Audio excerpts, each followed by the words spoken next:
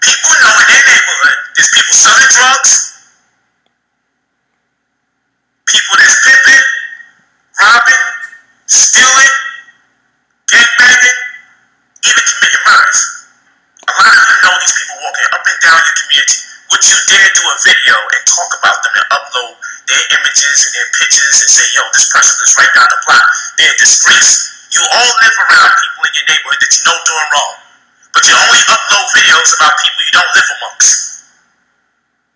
Because you know if you do this to the average person, you get knocked upside your head or worse.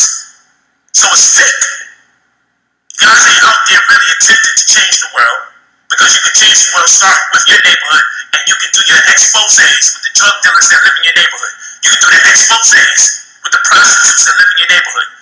You can do the exposés with the gang members that live right in your neighborhood. You can post their pictures and do whole things about the name of their set and when the gang first got established and what they're doing to traumatize the community.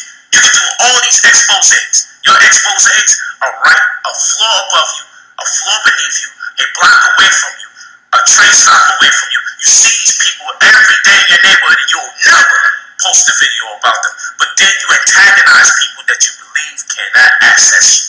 It's fake. It's very fake. You don't give a damn. You don't care.